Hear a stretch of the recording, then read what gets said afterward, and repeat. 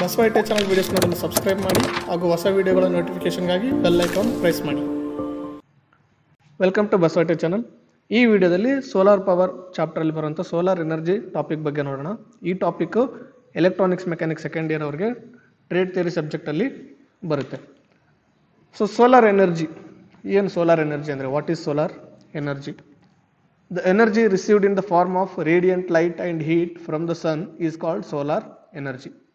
So ಸೂರ್ಯನಿಂದ ನಮಗೇನು radiant ಅಂದರೆ ರೇಡಿಯೇಷನ್ ಮುಖಾಂತರ ನಮಗೆ ಲೈಟ್ ಮತ್ತು ಹೀಟ್ ಸಿಗುತ್ತೋ ಅದಕ್ಕೆ ನಾವು ಸೋಲಾರ್ ಎನರ್ಜಿ ಅಂತ ಕರಿತೀವಿ. ಬೇಸಿಕ್ಕಾಗಿ ಹೇಳ್ಬೇಕಂದ್ರೆ ಸೂರ್ಯನಿಂದ ಬರುವಂಥ ಲೈಟ್ ಎನರ್ಜಿ ಮತ್ತು ಹೀಟ್ ಎನರ್ಜಿಗೆ ನಾವು ಸೋಲಾರ್ ಎನರ್ಜಿ ಅಂತ ಕರಿತೀವಿ. It is utilised in the form of solar heating, solar ಫೋಟೋವೋಲ್ಟಾಯಿಕ್ಸ್, solar thermal electricity et cetera. So ಈ ಸೋಲಾರ್ ಎನರ್ಜಿನ ನಾವು ಯಾವ ರೀತಿ ಯುಟಿಲೈಸ್ ಮಾಡ್ಕೊಳ್ತೀವಿ ಅಂದರೆ ಸೋಲಾರ್ ಹೀಟಿಂಗ್ ಅಂದರೆ ಸೂರ್ಯನ ಹೀಟ್, ಸೋಲಾರ್ ಲೈಟಿಂದ ಬರ್ತಕ್ಕಂಥ ಹೀಟನ್ನು ಬಳಸ್ಕೊಂಡು ಯಾವುದೋ ಒಂದು ಕೆಲವೊಂದು ಮೆಟೀರಿಯಲ್ಗಳನ್ನ ಅಥವಾ ಫುಡ್ನ ಹೀಟ್ ಮಾಡೋಕ್ಕೆ ಬಳಸ್ಕೊಳ್ತೀವಿ. ಮತ್ತು ಸೋಲಾರ್ ಫೋಟೋವೋಲ್ಟಾಯಿಕ್ಸ್ ಅಂದರೆ ಸೋಲಾರ್ ಲೈಟನ್ನು ತೊಗೊಂಡು ನಾವು ಎಲೆಕ್ಟ್ರಿಸಿಟಿ ಜನರೇಟ್ ಮಾಡ್ತೀವಿ. ಮತ್ತು ಸೋಲಾರ್ ಥರ್ಮಲ್ ಎಲೆಕ್ಟ್ರಿಸಿಟಿ ಅಂದರೆ ಸೋಲಾರಿಂದ ಬರೋಂಥ ಹೀಟನ್ನು ತೊಗೊಂಡು ಅದರಿಂದ ಕೂಡ ಎಲೆಕ್ಟ್ರಿಸಿಟಿ ಜನರೇಟ್ ಮಾಡ್ತೀವಿ. ಸೊ ಈ ಥರ ನಾವು ನಂಬರ್ ಆಫ್ ಟೈಪ್ಸಲ್ಲಿ ಸೋಲಾರ್ ಎನರ್ಜಿನ ಯುಟಿಲೈಸ್ ಮಾಡ್ಕೊಳ್ತಾ ಇದ್ದೀವಿ. The solar technologies may be broadly categorized into two types, namely active solar technology and passive solar technology. So ಈ ಸೋಲಾರ್ ಟೆಕ್ನಾಲಜಿ ಅನ್ನೋದು ಮೇನ್ಲಿ ಎರಡು ಟೈಪಲ್ಲಿ ನಾವು ಕೆಟಗರೈಸ್ ಮಾಡ್ಬೋದು. ಒಂದನೇದು ಆಕ್ಟಿವ್ ಸೋಲಾರ್ ಟೆಕ್ನಾಲಜಿ ಮತ್ತು ಎರಡನೇದು ಪಾಸಿವ್ ಸೋಲಾರ್ ಟೆಕ್ನಾಲಜಿ. ಸೊ ಇನ್ನು ಈ ಕೆಟಗರೀಸ್ ಏನಿದಾವೋ ಆಕ್ಟಿವ್ ಸೋಲಾರ್ ಟೆಕ್ನಾಲಜಿ ಮತ್ತು ಪ್ಯಾಸಿವ್ ಸೋಲಾರ್ ಟೆಕ್ನಾಲಜಿ, ಇದನ್ನು ನಾವು ಬರ್ತಕ್ಕಂಥ ಸೋಲಾರ್ ಎನರ್ಜಿನ ಯಾವ ರೀತಿ ಯುಟಿಲೈಸ್ ಮಾಡ್ಕೊಳ್ತೀವಿ, ಯಾವ ರೀತಿ ಅದನ್ನು ಬೇರೆ ಬೇರೆ ರೀತಿ ಕನ್ವರ್ಟ್ ಮಾಡ್ಕೊಳ್ತೀವಿ, ಅದ್ರ ಮೇಲೆ ಈ ರೀತಿ categorise ಮಾಡಲಾಗಿರುತ್ತೆ. So active solar technology ಅಂದರೆ it includes ಫೋಟೋವೋಲ್ಟಾಯಿಕ್ panels and solar thermal energy collecting devices. So active solar technology ಅಂದರೆ ಇಲ್ಲಿ ಏನಾಗಿರುತ್ತೆ, ಫೋಟೋವೋಲ್ಟಾಯಿಕ್ ಪ್ಯಾನಲ್ಸ್ ಇರ್ತವೆ. ಫೋಟೋವೋಲ್ಟಾಯಿಕ್ ಪ್ಯಾನಲ್ಸ್ ಅಂದರೆ ಸೋಲಾರಿಂದ ಬರ್ತಕ್ಕಂಥ ಲೈಟನ್ನು ತಗೊಂಡು ಎಲೆಕ್ಟ್ರಿಸಿಟಿನ ಜನರೇಟ್ ಮಾಡೋದು ಸಿಸ್ಟಮ್ಗೆ ಫೋಟೋವೋಲ್ಟಾಯಿಕ್ ಸಿಸ್ಟಮ್ ಅಂತ ಕರಿತೀವಿ. ಅಲ್ಲಿ ಫೋಟೋವೋಲ್ಟಾಯಿಕ್ ಪ್ಯಾನಲ್ಸ್ನ ನಾವು ಯೂಸ್ ಮಾಡ್ತೀವಿ. And solar thermal energy collecting devices ಆಗಿ ಈ solar technology, active solar ಟೆಕ್ನಾಲಜಿನ use ಮಾಡ್ತೀವಿ. So solar thermal energy collecting devices ಅಂದರೆ ಫಾರ್ ಎಕ್ಸಾಂಪಲ್ ಸೋಲಾರ್ ಕುಕಿಂಗ್ ಆಗಿರ್ಬೋದು, ಸೋಲಾರ್ ವಾಟರ್ ಹೀಟಿಂಗ್ ಆಗಿರ್ಬೋದು, ಅಂಥವೆಲ್ಲ ನಾವು ಆಕ್ಟಿವ್ ಸೋಲಾರ್ ಟೆಕ್ನಾಲಜಿಯಲ್ಲಿ ಕೆಟಗರೈಸ್ ಮಾಡ್ತೀವಿ. ಸೊ ಇನ್ನೊಂದು ಎರಡನೇ ಕೆಟಗರಿ ಯಾವುದಂದ್ರೆ passive solar technology. It includes orientation of A building towards the sun, selection of material with favourable thermal of light dispersing properties. So passive solar technology ಅಂದರೆ it includes orientation of A building towards the ಸನ್. ಅಂದರೆ ನಮಗೆ sunlight ಅಥವಾ ಸನ್ನಿಂದ ಬರ್ತಕ್ಕಂಥ energy completely utilise ಮಾಡ್ಕೊಳ್ಳೋದಕ್ಕೆ ಇಲ್ಲಿ ಏನು ಮಾಡುತ್ತೆ, ಬಿಲ್ಡಿಂಗನ್ನೇ ಆ ರೀತಿ ಶೇಪ್ ಮಾಡಲಾಗಿರುತ್ತೆ. ಅಂದರೆ ಬಿಲ್ಡಿಂಗ್ ಕಟ್ಟಬೇಕಾದ್ರೆ ಆ ರೀತಿ ಇಂಜಿನಿಯರಿಂಗ್ ಮಾಡಿ ಕಟ್ಟಲಾಗಿರುತ್ತೆ. ಸೊ ಅಲ್ಲಿ ಏನಾಗುತ್ತೆ, ಯಾವುದೇ ಸೀಸನಲ್ಲಿ ಆಗಿರಲಿ ಸನ್ಲೈಟ್ ಅಥವಾ ಸನ್ನಿಂದ ಬರ್ತಕ್ಕಂಥ ಎನರ್ಜಿ ಅಲ್ಲಿ ಫುಲ್ ಯುಟಿಲೈಸ್ ಆಗುತ್ತೆ. And selection of material with favourable thermal of light dispersing properties. So ಇಲ್ಲಿ ಅದಕ್ಕೆ ಬೇಕಾದಂಥ ಕೆಲವೊಂದು ಬೇರೆ ಬೇರೆ ಮೆಟೀರಿಯಲ್ಸ್ನ ಯೂಸ್ ಮಾಡ್ಕೊಂಡಿರ್ತಾರೆ. ಫಾರ್ ಎಕ್ಸಾಂಪಲ್ ಹೀಟನ್ನು ಹಿಡಿದಿಟ್ಕೊಳ್ಳೋದಾಗಿರ್ಬೋದು, ಅಥವಾ ಲೈಟ್ ಕರೆಕ್ಟಾಗಿ ಯಾವ ರೀತಿ ಬಿಲ್ಡಿಂಗಲ್ಲಿ ಡಿಸ್ಪರ್ಸ್ ಆಗಬೇಕು, ಅದರಿಂದ ಆ ಥರ ಎಲ್ಲ ಬೇರೆ ಬೇರೆ ಮೆಟೀರಿಯಲ್ಸ್ನ ಯೂಸ್ ಮಾಡಿ ಒಂದು ಬಿಲ್ಡಿಂಗ್ನ ಡಿಸೈನ್ ಮಾಡಲಾಗಿರುತ್ತೆ. ಸೊ ಅಂಥ ಟೆಕ್ನಾಲಜಿಗೆ ಪ್ಯಾಸಿವ್ ಸೋಲಾರ್ ಟೆಕ್ನಾಲಜಿ ಅಂತ ಕರಿತೀವಿ. ಸೊ ಇಲ್ಲಿ ಎಕ್ಸಾಂಪಲ್ಸ್ ನೋಡ್ಬೋದು ನೀವು.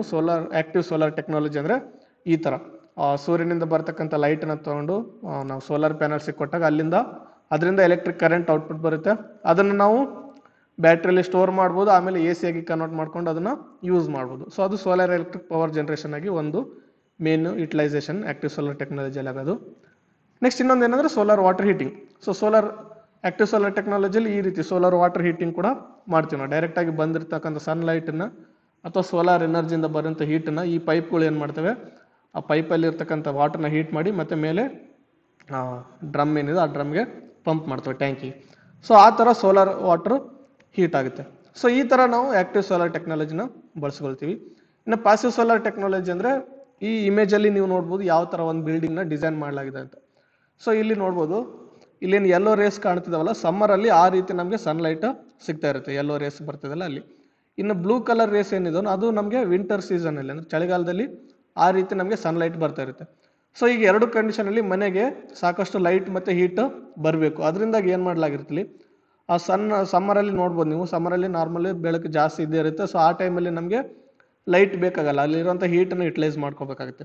ಸೊ ಅದ್ರ ಸಲಾಗಿ ಇಲ್ಲಿ ಏನು ಮಾಡಿರ್ತಾರೆ, solar water heat collecting ಮೆಟೀರಿಯಲ್ಸ್ನ use ಮಾಡಿರ್ತಾರೆ. ಅಂದರೆ ಅದನ್ನ ಹೀಟ್ ಕಲೆಕ್ಟ್ ಮಾಡಿ ಇಟ್ಕೊಳ್ತಾವೆ. ಅವು ಬಂದಿದ್ದ ಹೀಟನ್ನು ಮತ್ತೆ ವಾಪಸ್ ರಿಫ್ಲೆಕ್ಟ್ ಮಾಡಲ್ಲ. ಸೊ ಹಂಗಾದಾಗ ಏನಾಗಿರುತ್ತೆ, ಇಲ್ಲಿ ರೂಫ್ ಅಥವಾ ಚಾವಣಿ ಏನು ಮಾಡಿರ್ತಾರೋ ಅದು ಯಾವಾಗಲೂ ಹೀಟಾಗೇ ಇರುತ್ತೆ.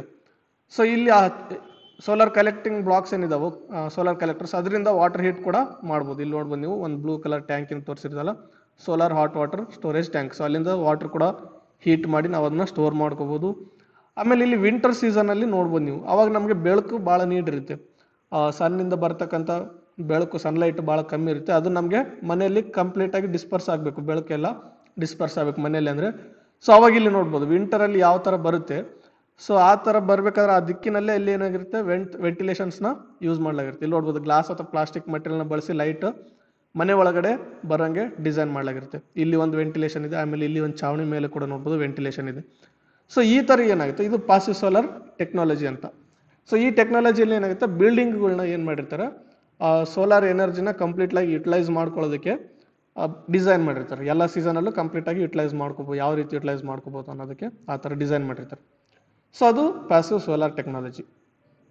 ಸೊ ನೆಕ್ಸ್ಟ್ ಕೆಲವೊಂದು ಮೆರಿಟ್ಸ್ ನೋಡೋದಾದ್ರೆ ಸೋಲಾರ್ ಎನರ್ಜಿದು ಏನು ಅಂದರೆ, solar energy is A renewable energy because the sun is supplying energy in the form of light and heat for the last millions of years and it is likely to do so for the coming millions of years. So solar energy ಅನ್ನೋದು renewable energy. So ಇದಕ್ಕೆ renewable energy ಅಂತ ನಾವು ಯಾಕೆ ಕರಿತೀವಿ ಅಂದರೆ, ಕಳೆದ ಕೋಟ್ಯಾಂತರ ವರ್ಷಗಳಿಂದ ನಮಗೆ ಸನ್ನಿಂದ ಸೋಲಾರ್ ಎನರ್ಜಿ ಅಥವಾ ಸನ್ನಿಂದ ಏನು ಎನರ್ಜಿ ಸಿಗ್ತಾ ಇದೆ ಅದು ಕಳೆದ ಕೋಟ್ಯಾಂತರ ವರ್ಷಗಳಿಂದ ಸಿಗ್ತಾ ಇದೆ. ಆ್ಯಂಡ್ ಇನ್ನು ಬರತಕ್ಕಂಥ ಕೋಟ್ಯಾಂತರ ವರ್ಷಗಳವರೆಗೂ ಕೂಡ ಈ ಒಂದು ಸೋಲಾರ್ ಎನರ್ಜಿ ನಮಗೆ ಸನ್ನಿಂದ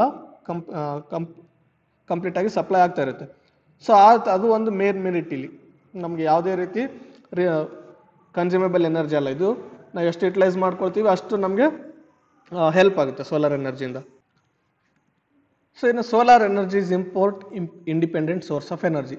ಸೊ ಸೋಲಾರ್ ಎನರ್ಜಿ ಅನ್ನೋದು ನಾವು ಯಾರಿಂದ ಇಂಪೋರ್ಟ್ ಮಾಡ್ಕೋಬೇಕಾಗಿಲ್ಲ, ಯಾವ ದೇಶದಿಂದ ಇಂಪೋರ್ಟ್ ಮಾಡ್ಕೋಬೇಕಾಗಿಲ್ಲ, ಯಾರಿಂದನೂ ಪಡ್ಕೋಬೇಕಾಗಿಲ್ಲ. ಅದು ನಮಗೆ ಸೂರ್ಯನಿಂದ ಸನ್ನಿಂದ ಕಂಪ್ಲೀಟಾಗಿ ಸಿಗ್ತಾನೆ ಇರುತ್ತೆ ಯಾವಾಗಲೂ. ಸೊ ಅದು ಒಂದು merit. Next it costs nothing. So ಯಾವುದೇ ರೀತಿ ದುಡ್ಡು ಕೊಡಬೇಕಾಗಿಲ್ಲ ನಮಗೆ ಸೋಲಾರ್ ಎನರ್ಜಿನ ನಾವು utilise ಮಾಡ್ಕೋಬೇಕಾದ್ರೆ.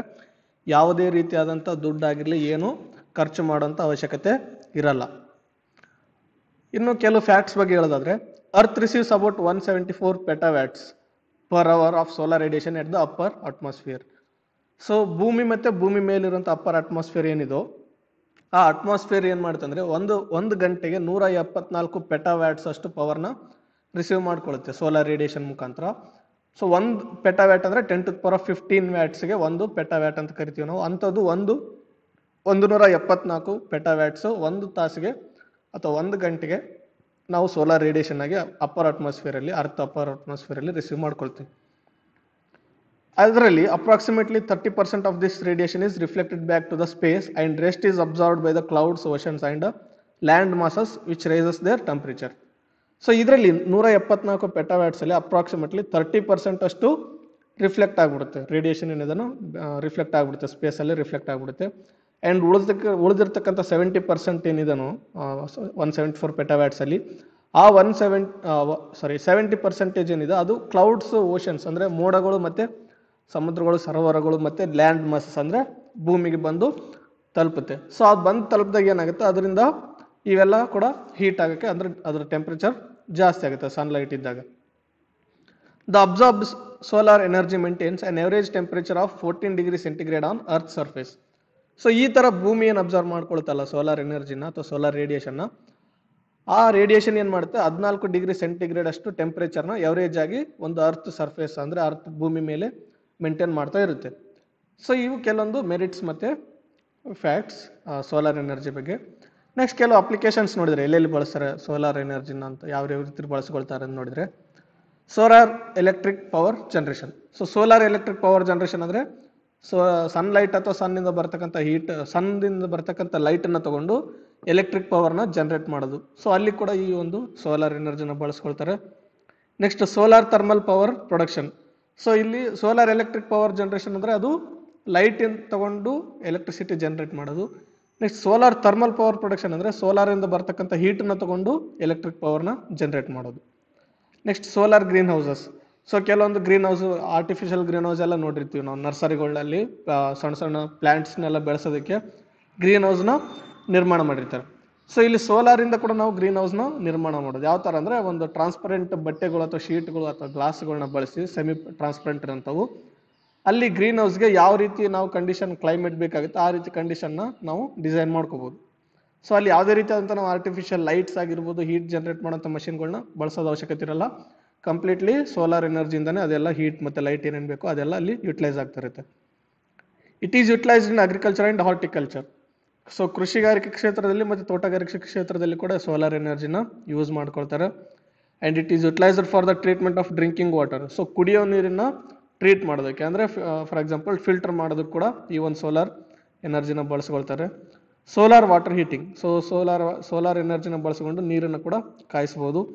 And solar ಫರ್ನೆಸಸ್. Solar furnace ಅಂದರೆ ದೊಡ್ಡ ದೊಡ್ಡ ಬಾಯ್ಲರ್ಗಳು ಅಂದರೆ ಏನಾದ್ರು ಫಾರ್ ಎಕ್ಸಾಂಪಲ್ ದೊಡ್ಡ ಪ್ರಮಾಣದಲ್ಲಿ ನೀರನ್ನು ಹೀಟ್ ಮಾಡಬೇಕಂದ್ರೆ ಇಲ್ಲಿ ಸೋಲಾರ್ ಫರ್ನೆಸ್ಗಳನ್ನ ಬಳಸ್ಕೊಂತೀವಿ. ಅದೇನು ಮಾಡುತ್ತೆ ಬಾಯ್ಲರ್ ರೀತಿ ಇರ್ತವೆ. ಸೊ ಸೋಲಾರಿಂದ ಬರ್ತಕ್ಕಂಥ ಹೀಟ್ ತೊಗೊಂಡು ಅದರಲ್ಲಿ ಏನು ಮಟೀರಿಯಲ್ ಇರುತ್ತೆ ಅದನ್ನ ಹೀಟ್ ಮಾಡ್ತೇವೆ. Next solar cooking. Solar cooking ಅಂದರೆ ಸೋಲಾರಿಂದ ಬರ್ತಕ್ಕಂಥ ಹೀಟನ್ನು ತಗೊಂಡು ಅಡಿಗೆ ಮಾಡುವಂಥದ್ದು. ಸೊ ಈ ಥರ ನಂಬರ್ ಆಫ್ ಅಪ್ಲಿಕೇಶನ್ಸ್ ಬರ್ತವೆ. ಇದನ್ನು ಬಿಟ್ಟು ಇನ್ನೂ ಸಾಕಷ್ಟು ಅಪ್ಲಿಕೇಶನ್ಸ್ ಬರುತ್ತೆ ಸೋಲಾರಿಂದ. ನಾವು ಸೋಲಾರ್ ಎನರ್ಜಿನ ನಾವು ಬಳಸ್ಕೊಳ್ಳೋವಂಥದ್ದು. ಸೊ ಇವು ಕೆಲವು ಮೇನಾಗಿ ಯೂಸ್ ಆಗುವಂಥ ಮೇನಾಗಿ ಇರುವಂಥ ಅಪ್ಲಿಕೇಶನ್ಸ್ಗಳು. ಸೊ ಅದಿಷ್ಟು ಸೋಲಾರ್ ಎನರ್ಜಿ ಬಗ್ಗೆ. ಆದರೆ ನೆಕ್ಸ್ಟ್ ಸೋಲಾರ್ ರೇಡಿಯೇಷನ್. ಏನು ಸೋಲಾರ್ ರೇಡಿಯೇಷನ್ ಅಂದರೆ sunlight is the light energy that comes from the sun. So sunlight ಅನ್ನೋದು ಒಂದು ಲೈಟ್ ಎನರ್ಜಿ ನಮಗೆ ಸೂರ್ಯನಿಂದ ಸಿಗುತ್ತೆ. So what we experience S sunlight is actually solar radiation. So ನಮಗೇನು ಇಲ್ಲಿ ಲೈಟ್ ಅಥವಾ ಹೀಟ್ ಮುಖಾಂತರ ನಮಗೆ ಸೋಲಾರ್ ಎನರ್ಜಿ ಸಿಗುತ್ತೋ ಅಥವಾ ಸನ್ಲೈಟ್ ಸಿಗುತ್ತೋ ಅದಕ್ಕೆ ನಾವು ಸೋಲಾರ್ ಆ್ಯಕ್ಚುಲ್ ಆಗಿರೋದು ಸೋಲಾರ್ ರೇಡಿಯೇಷನ್. ಅಂದರೆ ರೇಡಿಯೇಷನ್ ಮುಖಾಂತರ ನಮಗೆ ಲೈಟ್ ಮತ್ತು ಹೀಟ್ ಭೂಮಿಗೆ ಬಂದು ತಲುಪುತ್ತೆ ಸೂರ್ಯನಿಂದ. Solar radiation is the radiation and heat from the sun in the form of electromagnetic waves. So ಇನ್ನು ಈ ರೇಡಿಯೇಷನ್ ಏನಾದರೂ ಸೂರ್ಯನಿಂದ ಭೂಮಿವರೆಗೆ ಎಲೆಕ್ಟ್ರೋಮ್ಯಾಗ್ನೆಟಿಕ್ ವೇವ್ಸ್ ರೀತಿಯಲ್ಲಿ ಬಂದು ತಲುಪುತ್ತೆ. ನಾವು ಯಾವ ರೀತಿ ಎಲೆಕ್ಟ್ರೋಮ್ಯಾಗ್ನೆಟಿಕ್ ವೇವ್ಸ್ನ ಬಳಸ್ಕೊಂಡು ಕಮ್ಯುನಿಕೇಷನ್ ಮಾಡ್ತೀವಿ ಸೊ ಅದೇ ರೀತಿ ಎಲೆಕ್ಟ್ರೋಮ್ಯಾಗ್ನೆಟಿಕ್ ವೇವ್ಸ್ ಮುಖಾಂತರನೇ ಲೈಟ್ ಮತ್ತು ಹೀಟ್ ಸೋಲಾರ್ ರೇಡಿಯೇಷನಿಂದ ಬಂದು ಭೂಮಿಗೆ ತಲುಪುತ್ತೆ. The atmosphere around the earth affects the solar radiation received on the earth surface. So ನಮ್ಮ ಭೂಮಿ ಸುತ್ತ ಯಾವ ರೀತಿ ವಾತಾವರಣ ಇರುತ್ತೋ ಅಟ್ಮಾಸ್ಫಿಯರ್ ಇರುತ್ತೋ ಸೊ ಅದು ಏನು ಮಾಡುತ್ತೆ ಈ ಬರ್ತಕ್ಕಂಥ ಸೋಲಾರ್ ರೇಡಿಯೇಷನ್ ಏನಿದೆ ಅದಕ್ಕೆ ಎಫೆಕ್ಟ್ ಮಾಡುತ್ತೆ. ಅಂದರೆ ಭೂಮಿಗೆ ಯಾವ ರೀತಿ ನಮಗೆ ಸೋಲಾರ್ ರೇಡಿಯೇಷನ್ ಬಂದು ತಲುಪುತ್ತೆ ಅನ್ನೋದು ಅದರ ಭೂಮಿ ಸುತ್ತ ಇರತಕ್ಕಂಥ ಅಟ್ಮಾಸ್ಫಿಯರ್ ಅಥವಾ ವಾತಾವರಣದ ಮೇಲೆ ಡಿಪೆಂಡ್ ಆಗಿರುತ್ತೆ. ಸೊ ಈಗಿರ್ತಕ್ಕಂಥ ಅಟ್ಮಾಸ್ಫಿಯರ್ ಬಗ್ಗೆ ಹೇಳೋದಾದರೆ about 6% of it is scattered in the space. So ಈಗಿರ್ತಕ್ಕಂಥ ವಾತಾವರಣದ ಮೇಲೆ ಸೋಲಾರ್ ರೇಡಿಯೇಷನ್ ಯಾವ ರೀತಿ ನಮ್ಮ ಭೂಮಿಗೆ ಬಂದು ತಲುಪುತ್ತೆ ಅಂತ ನೋಡಿದ್ರೆ ಸೊ ಸೋಲಾರ್ ರೇಡಿಯೇಷನಲ್ಲಿ ಬರ್ತಕ್ಕಂಥ 6% ಅಷ್ಟು ಏನಾಗುತ್ತೆ ಸ್ಪೇಸಲ್ಲೇ ಸ್ಕ್ಯಾಟರ್ ಆಗಿಬಿಡುತ್ತೆ. ಅಂದರೆ ನಮ್ಮ ಅಟ್ಮಾಸ್ಫಿಯರಿಗೆ ಬಂದು ತಲುಪಕ್ಕೆ ಮುಂಚೆ ಭೂಮಿಗೆ ಅಟ್ಮಾಸ್ಫಿಯರ್ ಬಂದು ತಲುಪಕ್ಕೆ ಮುಂಚೆನೇ ಅದರಲ್ಲಿ 6% ಅಷ್ಟು ಸ್ಪೇಸಲ್ಲೇ ಸ್ಕ್ಯಾಟರ್ ಆಗಿಬಿಟ್ಟಿರುತ್ತೆ. ಅಂದರೆ ಡಿಸ್ಪರ್ಸ್ ಆಗಿಬಿಡುತ್ತೆ ಅಲ್ಲಿ. ಅದಿಷ್ಟು 6% ನಮ್ಗೆ ಅಟ್ಮಾಸ್ಫಿಯರಿಗೆ ಬಂದು ತಲುಪಲ್ಲ. ಇನ್ನು ಉಳಿದಂಥ 94%ಅಲ್ಲಿ 47% ಅಷ್ಟು reflected by the clouds. So ಕ್ಲೌಡ್ಸಿಂದ ಇನ್ನೊಂದು 47% ಏನಿದೆ ಅದಿಷ್ಟು ರಿಫ್ಲೆಕ್ಟ್ ಆಗಿ ಹೋಗ್ಬಿಡುತ್ತೆ. ಇನ್ನು ಉಳಿದಂಥ 47% ಅಷ್ಟು ಸೋಲಾರ್ ರೇಡಿಯೇಷನ್ ಏನಾದರೂ ಅದು ಬಂದು ಭೂಮಿಗೆ ತಲುಪಿರುತ್ತೆ, ಭೂಮಿ ಸರ್ಫೇಸಿಗೆ ಬಂದು ತಲುಪುತ್ತೆ. Solar radiation can be both good and bad for A persons health. So ಮನುಷ್ಯರ ಒಂದು ಆರೋಗ್ಯಕ್ಕೆ ನೋಡಿದರೆ ಸೋಲಾರ್ ರೇಡಿಯೇಷನ್ನು ಕೆಲವು ತಲೆ ಹೆಲ್ಪ್ ಕೂಡ ಆಗುತ್ತೆ, ಕೆಲವು ತಲೆ ಅದರಿಂದ ಎಫೆಕ್ಟ್ ಕೂಡ ಆಗುತ್ತೆ ಒಬ್ಬೊಬ್ಬ ಮನುಷ್ಯನ ದೇಹಕ್ಕೆ ಅಥವಾ ಮನುಷ್ಯನ ಆರೋಗ್ಯಕ್ಕೆ. ಯಾವ ರೀತಿ ಅಂದರೆ when in sunlight the human body makes its own vitamin D. So ಸನ್ಲೈಟಿಂದ ಮನುಷ್ಯರ ದೇಹ ಏನು ಮಾಡುತ್ತೆ ವಿಟಮಿನ್ ಡಿನ ತನ್ನಷ್ಟಕ್ಕೆ ತಾನೇ ಜನರೇಟ್ ಮಾಡ್ಕೊಳುತ್ತೆ ಸನ್ಲೈಟ್ನ ಯೂಸ್ ಮಾಡಿಕೊಂಡು. On the other hand too much radiation can cause sunburn on human skins.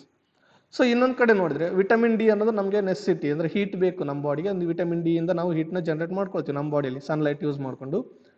So ಅದು ಎಸೆನ್ಷಿಯಲ್ ನಮ್ಮ ಬಾಡಿಗೆ.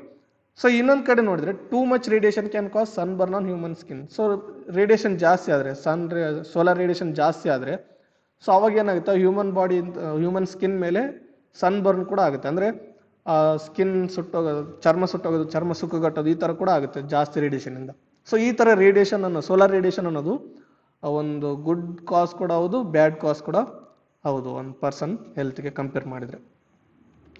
So next importance of solar radiation.